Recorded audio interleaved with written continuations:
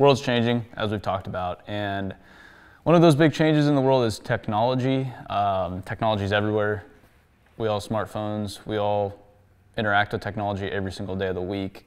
Construction, the dirt world, it's a little slower to adapt, but it is adapting nonetheless. Every job site I go onto these days has some form of technology, whether it be GPS or software, telematics, whatever it may be. So we just wanted to touch high level on technology, how it's changing businesses. We have Mr. Randy Blunt of Blunt, Mr. Dan Briscoe of BuildWit. For those of you that don't know, Dan was at the software company HCSS before this, so he's well versed in the world of construction technology.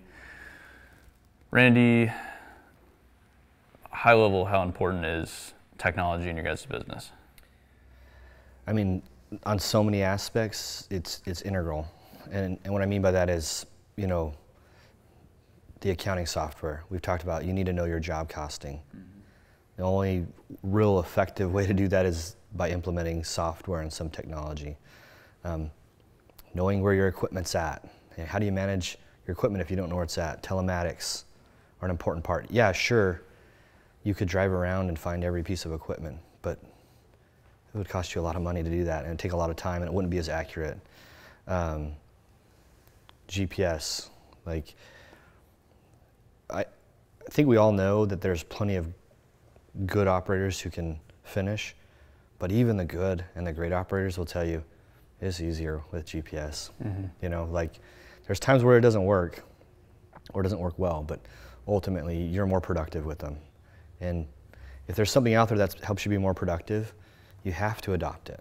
Like, there's no option. If you don't, sooner or later, you won't be able to compete.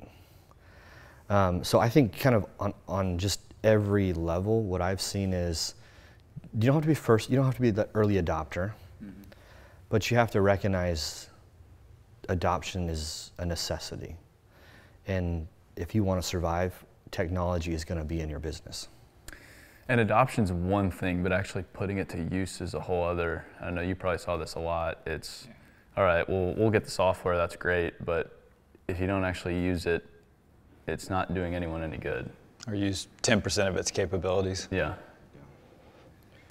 And I think on like HCSS, for example, or build, you know, B2W, build to win, bid to win, it's easy to not implement it all. And why? It's because it takes work. Like, you know, implementation, you have an implementation specialist come out, he spends 2 days with you, and right. But that's not implementing it. Right. Right? It's gonna take weeks, months for everybody to get comfortable with software and to really be diving into what it does. And then you need to stay up on it. I mean, all of these software companies are releasing additional capabilities. You have to stay in touch with that and get trained up on it. So, you know, adoption isn't just implementing it, it's truly adopting its capabilities within your company, which takes work. At what level, and I know when you took over, you know, Blunt, it was a certain size, and then you did everything with spreadsheets, and you were really good. I know you were good at spreadsheets. I've seen some of them. At what level did you think, hey, I need to start going to that next level? Like, I've outgrown my, you know, accounting system. I've outgrown spreadsheets. What size, what advice would you give to, when should people start looking at that? So almost right away. So I took over about 4 million, was when my father got sick. Within like the first year, we said, hey, we need better accounting software. Now, I couldn't tell you what QuickBooks does today, because maybe it's better at this. But when we were using it, QuickBooks didn't allow you to job cost well. It didn't allow you to allocate cost to a job and a phase code to figure out how am I doing in that definable scope. So right away we said, hey, we need an additional software. For us, we went to Foundation. So it's a construction-related software. It's good software, but we felt like we even outgrew that software, and we moved again after that. So I'd say job costing is so important that unless QuickBooks has added the capability to really job cost, you outgrow that software quite quickly.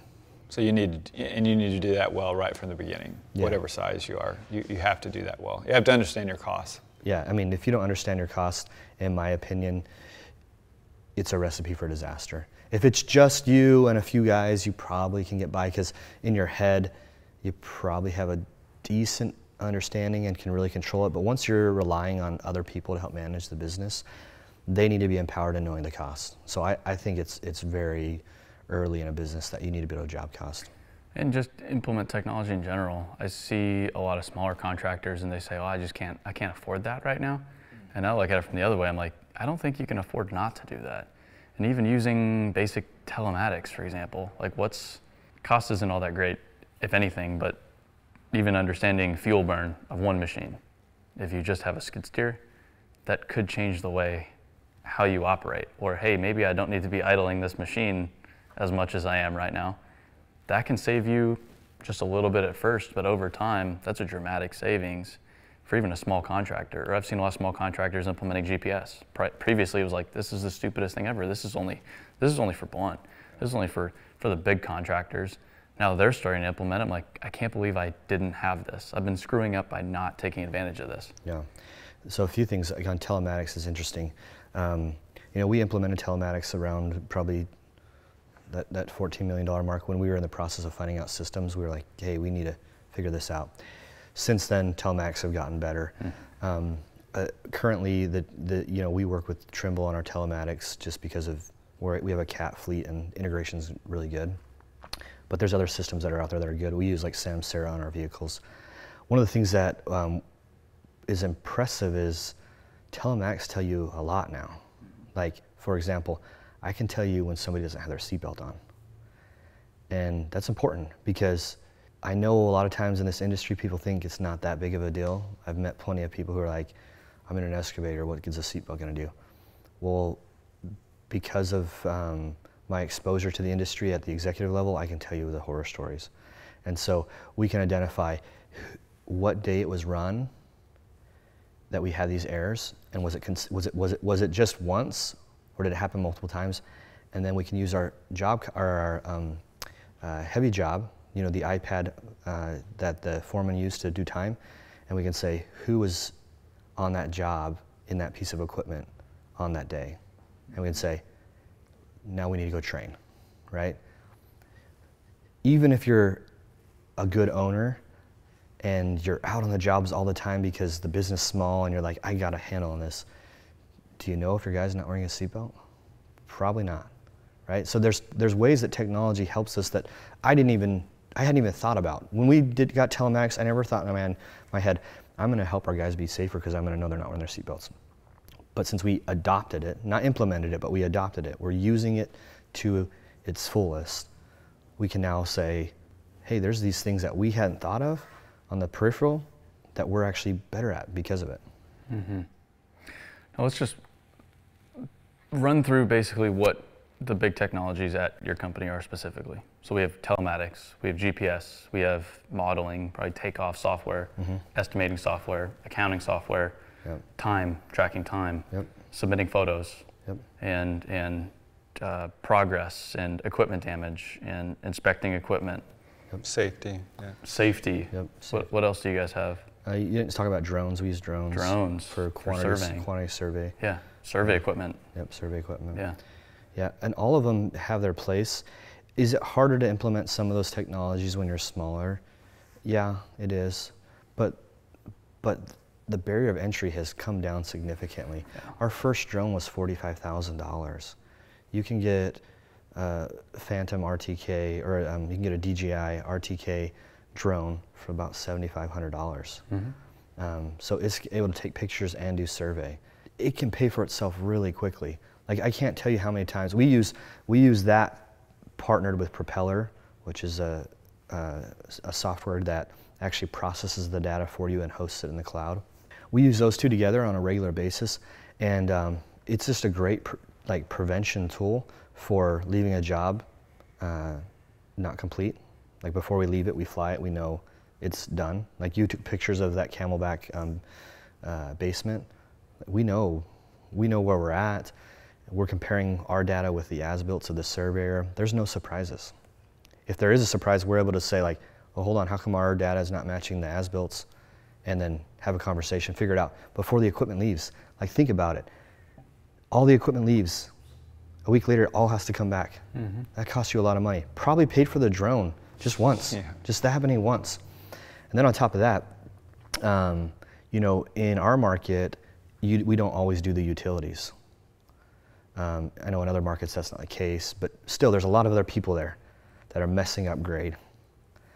We leave the site, we have a picture of what the site looks like, and we have a topography map of what it looks like.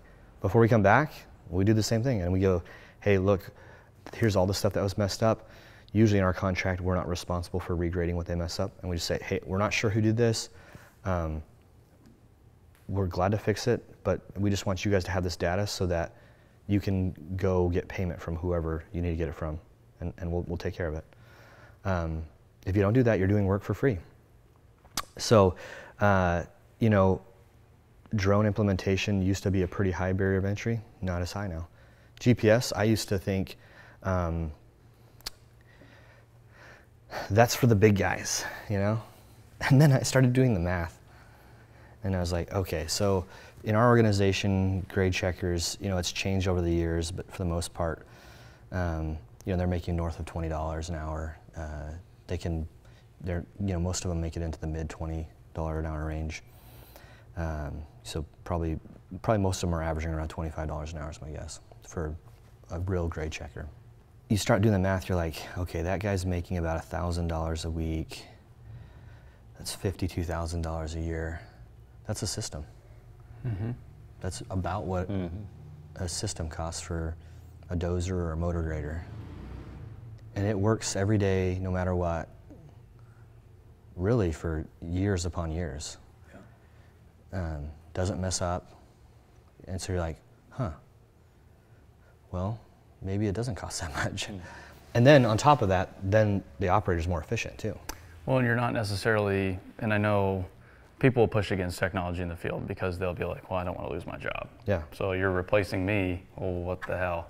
No. But you're not replacing that grade checker, grade setter, whatever people refer to them as. That person's going elsewhere within the organization.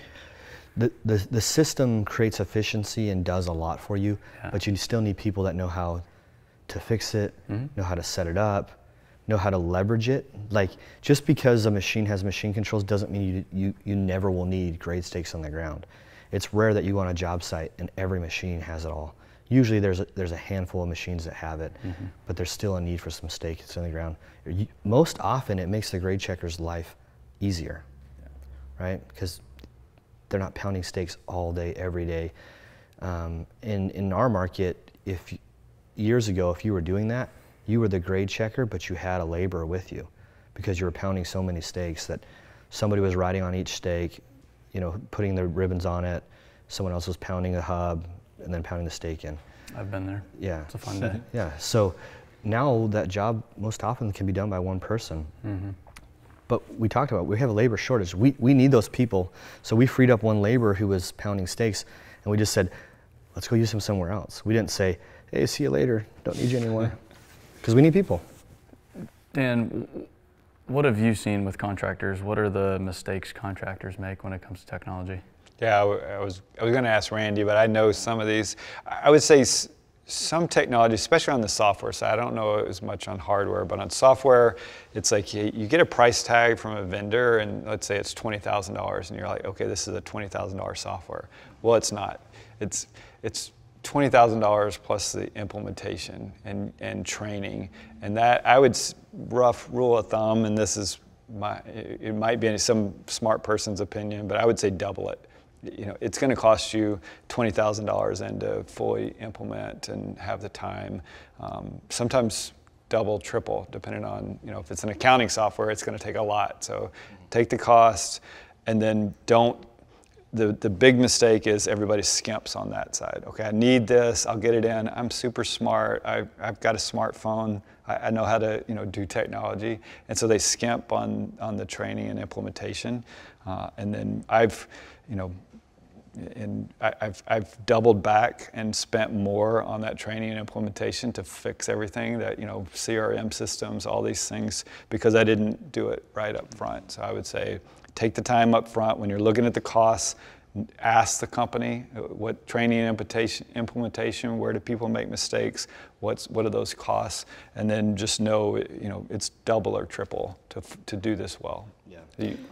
No, it's like perfect thought, and this is how contractors think, because I think this way.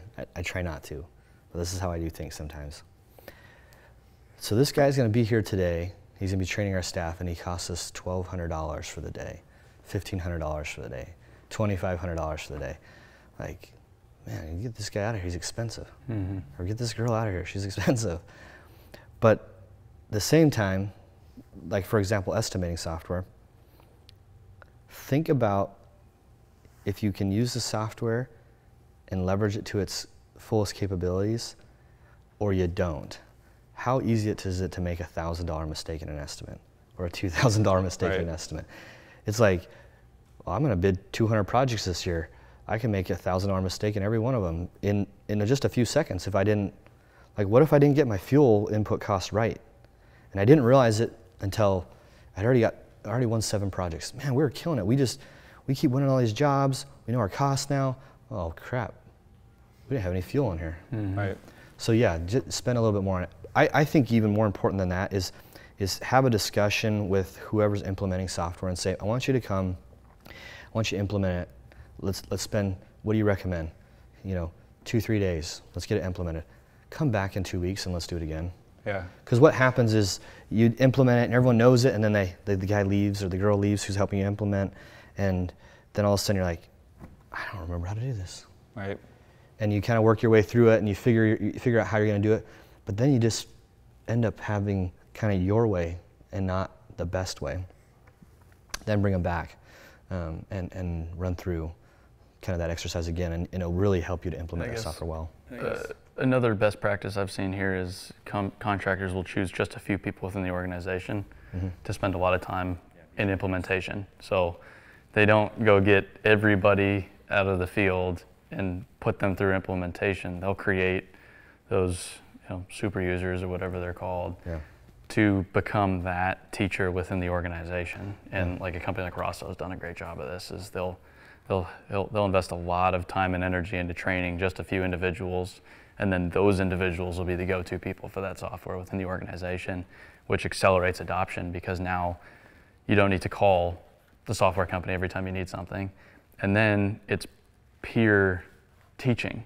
Now the other people are learning from a peer, not from a software guy. And that's a barrier sometimes in this industry, is, well, they're a technology person, they really know what I do. But if you're learning about it from another foreman, from another superintendent, from another person within your business that's wearing the same hard hat as you, you're a lot more likely to listen. Yeah, for sure. Yeah, software champion, super user, whatever. Yeah. Great. And plus you can also select somebody who has that aptitude. Yeah. I mean, most of us who have, several people, there's somebody right away we can think of, yeah, that person's probably a little bit better on software. Select that person, let them win, let them show where they're strong, give them some confidence. It's good for that individual. Agreed. The other mistake I see is some companies approach buying a new piece of software equipment with like, okay, I've got to get, you're here to oversell me, I'm going to get every last dime. There's almost an antagonistic relationship. And you can do that, and you can beat vendors up on price, and you will get the very basic service that they have. There's other companies, they're a much smaller percentage, they take a different approach, and they're like, hey, I want to partner with you on this. You guys are experts at this, I'm expert at running my company. Let's solve this problem that I have together. I know you're trying to make money on this, let's part. But I need, there's the sale, and then I need to implement, and then there's 6 months down. Maybe I get really good at 20% of using this, but I want to fully leverage this. I'll be a case study for you. We'll show the before and after. There's some companies that take a whole different approach. They get 5-6 times the service level of that company that does that basic level. How often do you think those are the people who are complaining about being treated the same way by their clients? Yeah, exactly. It's funny. Every time. We had this shift, because I'll be honest, we were kind of tough on our vendors years ago. We had this kind of conversation. It was just, was simple. It was like, shouldn't we be treating others as we want to be treated? Like, we don't like working for people that treat us that way. Well, let's start treating the people that work like, hey, can we change how all of our clients treat us? No, but we can change how all of our vendors treat us, or how we treat all of our vendors. Yeah. And we started doing it. And you know what's interesting is we, at times, were paying for premium service, yet our profitability margins kept going up. And then we started hearing stuff like, how come Blunt always gets what they need? Like, are you guys related or something? Or, you know, just stuff like that. No, we just partnered with them and sat down and said, hey, we want to partner. We've decided we win when we're in partnerships, and we think that goes both ways, whether it's with a client or a vendor. Yeah. So how do you help us be better? How do you help us control our costs? What can we do? Right. And you're like spot on. Yeah. We got treated differently. And some people want the easy button. Hey, I just wrote you a $20,000 check. This should just magically work. It doesn't work that way. You know, even when you were working with Build Wits, like, you've got to put some time and effort if we're going to really have something good here. And so you've got to, if you're going to invest in this, put the time and effort into it. Put the extra cost for the training implementation. Don't stop at 20% adoption. Make sure you get the full value of that technology. Have a good relationship. The difference between those companies that take that approach versus those that just make a purchase, it's not a small gap. It's a major gap, and people don't know it. They think, hey, we bought this, we're fully leveraging it. But when you look at it, I'd say 90% of companies are using about half of what they bought the software for. It's interesting. I see that all the time. And if they would just think about what they're trying to do, think about all the effort that goes into a job. And you're trying to implement software that's not for a job, it's for your entire company. You're working on your entire company. It's not going to be quick and easy. Like, if you go into software projects thinking, man, that's really cool software, this is going to be quick and easy and we're going to be so much better, you are mistaken. You won't implement it, you won't like it, you won't have fun, and it won't make a difference in your business. Go into it like, this software kills it. It's going to be a lot of work to get it implemented right and to get it integrated, and then find people to assign to the project, just like you would a project, make a schedule, make a plan, and go do it. Right. Like, just here's two guys, they're here, and hey, we've been guilty of this. We've learned this the hard way. We've done just that. Oh, we're all young, we're good at software, we'll figure it out. We've implemented software every year, it seems like we're implementing something. We got this.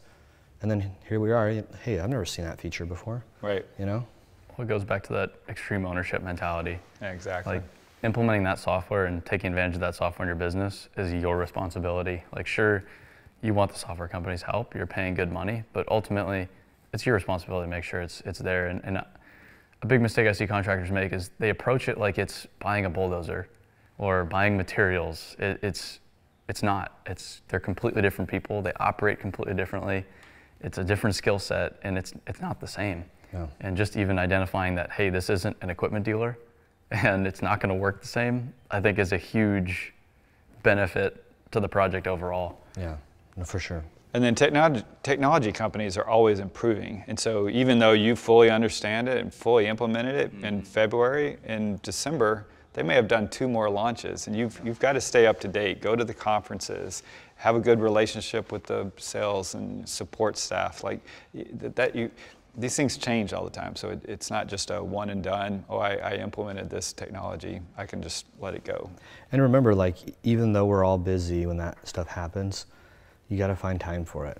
Right? If you don't, then we went to ConExpo one year, and one of the softwares we were using, and we're like, there's this thing that just drives us nuts, bugs the heck out of us.